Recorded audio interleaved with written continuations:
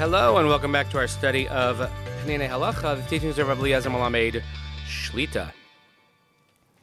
We are already midweek and we're continuing our discussion about the laws and customs of Kiddush. The next chapter, Minhagei HaKiddush v'Kisui HaChallah, customs of Kiddush and the covering of the Challah. Hamenig revech la'amod be'es HaKiddush b'leil Shabbos, b'pnei sheyesh bo eder shel brias ha'olam. So just to begin, you'll find that probably very few people that you know do Kiddush the same way. Some people sit, some people stand, some people do both. So Rav Melamed begins in saying that the widespread custom is that people should stand for Kiddush because there is testimony on the creation of the world. And witnesses, when giving testimony, are required to stand. And the Arizal holds this way as well, based on Kabbalistic reasons.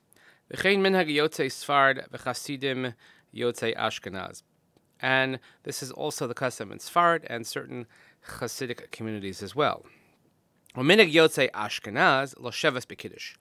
custom of Ashkenaz, as brought down in the Ramah and Shulchan Aruch, is to sit for Kiddush. So that Kiddush, because we have this principle in the Gemara that says Kiddush has to be Makom Seuda, Kiddush has to be where the meal is eaten, V'derech HaSeuda b'yeshiva, and if it's part of the meal, if it's established as part of the meal, and the meal is done while sitting down. B'nosaf l'kach, in addition to this, Al Yidei HaYeshiva na'asim kol ha'shamim v'hamakadesh k'vuim yachad. There's a difference of having people standing around, but if everyone is sitting down together, then those who are listening to Kiddush are considered established as one group, and therefore one person saying it on behalf of the others is more of a cohesive unit. And he quotes again, brought from the Mishnah Brura, a custom that in Ashkenaz some people stand for the first part of Kiddush when they say Vayechulu, which might be the testimony part, and then they sit for the bulk of the Kiddush, the bracha part. B'Kiddush hayom ladas kulam adif lasheves. When it comes to making Kiddush in the daytime, Shabbos morning, everybody agrees it's better to sit. There's no testimony aspect. V'cheinog and Rav Yisrael, and this is the custom amongst most Jews. Even though some people do stand, and there certainly is no prohibition.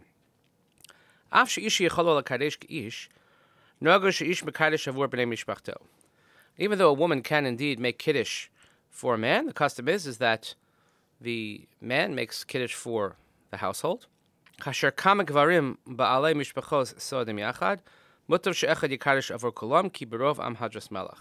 And when there are many families together, or many people together, the ideal is to have one person make Kiddush for everyone, because we follow the principle found in the Gemara of Berovam Hadras Melech, that more people doing one mitzvah at one time together is considered greater honor to the king.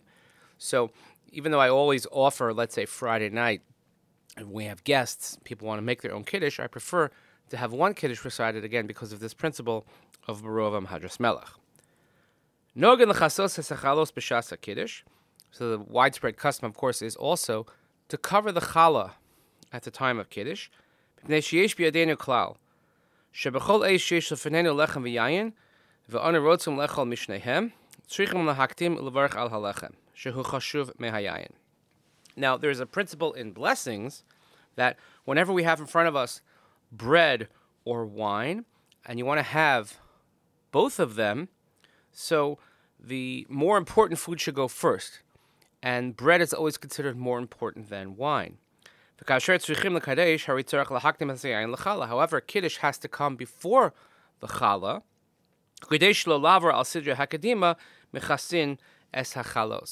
and so that we shouldn't violate this principle, this rule of having the Challah first, which should be done halachically. So by covering it, therefore, we will be able to have the wine first.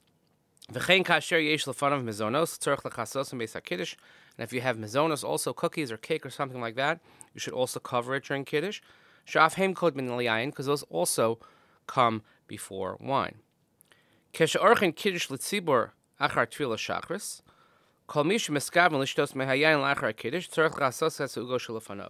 When you have a communal Kiddush, and this is a little bit more challenging But certainly when one person is making Kiddush, which is usually me in shul, if there's mazonos in front of you, cookies, we try to cover them, and especially if you're going to have in mind to be yotzei with that Kiddush. But someone who's not having any intention to drink from the wine after Kiddush does not have to cover the mazonos or the cookies or cake that is in front of him.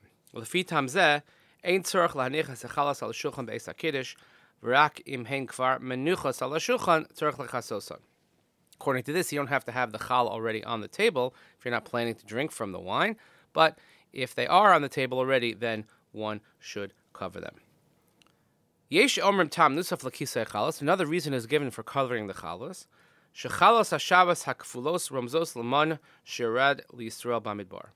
As we actually just read recently in Parshas B'Shalach, we'll see other places in the Chumash, that when the Jewish people were in the desert after Yetzias Mitzrayim, they received the portion of the man every single day. And when it came time Friday, before Shabbos, they received a double portion of the man.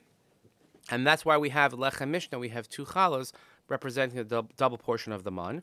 The haman haya mechusa milamala u'lemilata batal. And the man itself was covered both on the bottom and on the top with a sort of dew. Therefore, on our tables, our Shabbos tables, the man representative, which is the two chalas, are covered on the bottom with the tablecloth on the bottom or the plate, and also a challah cover on top of it. According